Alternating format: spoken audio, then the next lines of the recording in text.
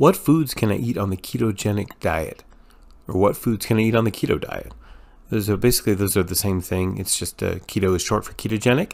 And if you're not familiar with it, it is a low carb, high fat diet. So basically you're not wanting to eat sugars and you're not wanting to eat a lot of carbohydrates. You're wanting to have it kind of minimal on those. And it's a healthier diet, especially if you're diabetic, which is why I got into researching it. But it actually turns out it is healthy for everybody to go with this route. The idea of the keto diet is to burn fat instead of burning sugar. So if you're not putting a lot of sugar in your body, then it goes to burning fat for energy. And that means that you lose weight, but also you stay healthier. So what are the foods that you can eat on that?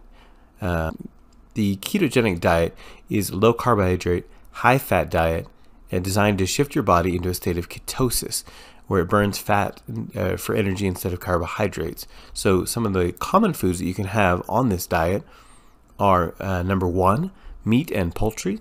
So you can have beef, pork, lamb, chicken, turkey, and other meats that are rich in protein and usually low in carbs. Number two, fatty fish. Salmon, mackerel, sardines, and other fatty fish are excellent sources of omega-3 fatty acids and protein. I often like to have tuna as one of my omega-3 fatty acid type foods, and that is on the fatty fish one there. Number three, eggs. If you don't love eggs, this may not be the best diet for you, but eggs are versatile and nutrient-dense food that can be a staple in the keto diet. Pretty much you can have eggs in anything because it has very little carbs, but it does a lot for your nutritional value. Number four, dairy. High-fat dairy products like butter, cream cheese, and full-fat yogurt can all be included in moderation. So those can be some good ones. If you don't love dairy, you can always just not have dairy.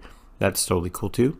Number five, nuts and seeds. You can eat almonds, walnuts, chia seeds, flax seeds, and other low-carb nuts that are they're good, healthy sources of fats and fibers. So that gives you energy to burn those nuts and seeds. Number six, healthy oils. A lot of people don't realize that you can use olive oil, coconut oil, avocado oil, and healthy oils that are essential for cooking and adding fats to your meal. And you want to do those instead of like vegetable oil or the kind of cooking oil that that has been processed. So the more natural, the better on these kind of things, on the best diets. Number seven, non-starchy vegetables. So leafy greens. You always hear me talk about broccoli. The broccoli is a good one. Cauliflower, zucchini, kale, and spinach. Those are all some low-carb vegetables that can be included in your diet. Really, when you're trying to get into a diet, you don't want to think about what I can't have, because obviously you can't have sugary treats. You can't have a lot of, like white bread and white pastas, white rice, those kind of, you know what you can't have.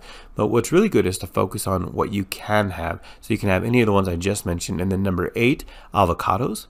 Avocados are rich in healthy fats and low in carbs, so they make a great choice for the keto diet, and they're really good. You can mix them up into something else like guacamole or something like that. Eat them with some sort of Mexican dish, but not in chips, because those are high in carbohydrates. But other Mexican type meals with the avocados. The avocados are really rich in vitamin E, so it does good for your skin and your nails and all that. So we talked about the benefits of a lot of different vitamins. And avocado comes up on a lot of lists, not just the keto list.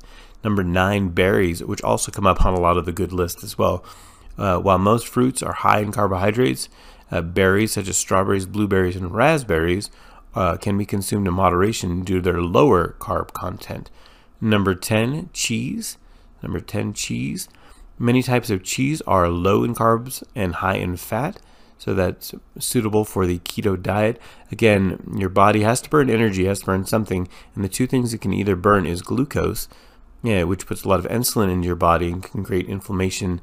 And you've probably seen that other video, which will be linked up here somewhere, that talks about the diseases you can get from inflammation.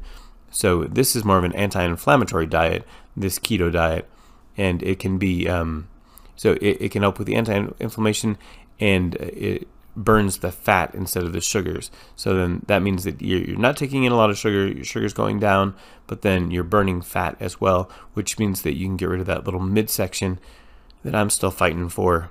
Number 11, the final one, you can have meat alternatives as well. So like tofu, tempeh, and other plant-based proteins can be included if you're following a vegetarian version or a vegan version of the keto diet. But obviously that wouldn't include the eggs, I don't think. So it's important to avoid limiting high-carb foods and grains, legumes, and sugary foods, starchy vegetables when you're following a keto diet. And then, of course, individual results may vary, and you may want to consult a physician about, changing your diet, talk to a doctor or a nutritionist to see exactly what's right for you specifically. But this looks like a really good diet because it burns fat and it lowers your sugar and insulin levels to where, but you're still getting energy. So that way, if you're diabetic and you're trying to fight those sugar levels and trying to fight that high insulin and the inflammation that comes from that high insulin, then you are going to be golden with this keto diet. Now, there is a book down there in the description down below called The 5 Myths About the Keto Diet. You can grab it for free. You just click the link down there. If you like getting free gifts, then go ahead and click the like button as a thank you for taking the free book. And then also, don't forget to subscribe so you can get more videos on how to live longer and put more life into those years. I will see you guys in the next video.